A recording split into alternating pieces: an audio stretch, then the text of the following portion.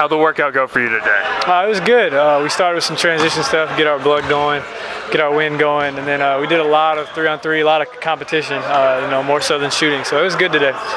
Larry Bird has said the Pacers might be in the market for a point guard. How do you view this organization as a possible fit for you? I think it's a great fit. It's a place that has a point guard position of need, which is good to hear for me.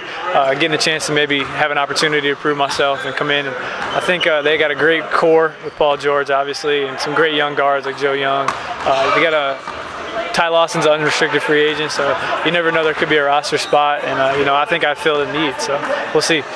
You played a lot all 4 years in college. In what ways do you feel you grew the most during your time in Chapel Hill? I think I improved a lot as a scorer. I didn't shoot the ball very well my senior year, but my overall game expanded as a scorer, getting a chance to play off the ball, learning how to shoot the ball as well as I have.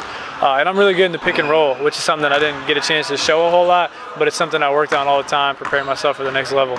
You mentioned the shooting struggles of last year. What do you tell teams when they ask you about that? Just to watch me in the workout. I've been shooting the ball fantastic in workouts, and I have 2 years prior to my senior year worth of shooting the ball at a high clip. So, my overall body of work shows that I can shoot. I hit a rough stretch coming off a broken hand in my senior year, but I finished the season through playoffs and ACC tournament, NCAA tournament, shooting almost 50% from three. So I can't complain with that. You also shot it really well at the combine. Some guys have trouble adjusting to that extra length of that NBA line, but it also gives you a little more space than that college line. What do you think about it? Yeah, I love the way the NBA game's set up. There's more spacing. Like I said, it's more pick and roll heavy, which suits my game better. And I haven't had a problem really adjusting to the NBA line, because a lot of my workouts in college, I would shoot NBA threes, because when you move in, it's a lot easier to make the college three. You mentioned your comfort in the pick and roll. What is it about that suits your game so well? I think I just make good reads and good quick decisions. And when you set a pick and roll, you're automatically putting the defense in rotations and putting the offense at an advantage. So then you just have to make the right decision, make the right choice in that, and be able to make the defense pay. And I think that's where I excel, more so than an isolation situation. Lastly, I kind of hate to ask you this, but we had Ryan Arcidiacono in here a couple weeks ago. He said he obviously hears about that title game all the time. I'm sure you do too, but on the other end, is there anything you can take away from that experience at all?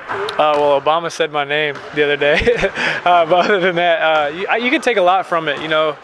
Learning how to handle adversity. How do you channel what just happened and that you can't change, and use that to motivate yourself moving forward. I didn't get a championship that I wanted, and I can't do anything about it. But at the same time, I can learn from that and know that I responded at a big time level at the biggest stage in college, and that can help me later on in this process and in the NBA. But honestly, right now it's still it's still in that time frame where it's just tough to talk about. But I hear it every day. I'm asked about it every day. I see the clip on social media and stuff. So it's something that's still fresh in my mind, I guess. Thanks a lot. Best of luck, Marcus.